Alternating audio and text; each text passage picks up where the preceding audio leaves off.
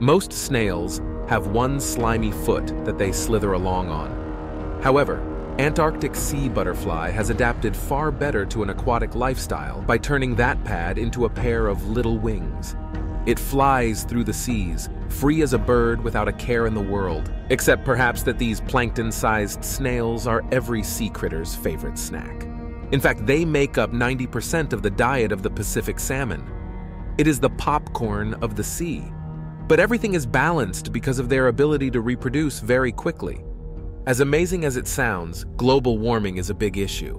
Rising levels of carbon dioxide are causing the acidity of the oceans to rise, making their little shells fragment, lose shape, and eventually dissolve. And since they feed so many of the creatures that we happen to eat, a mass sea butterfly die-off would be some horrible news.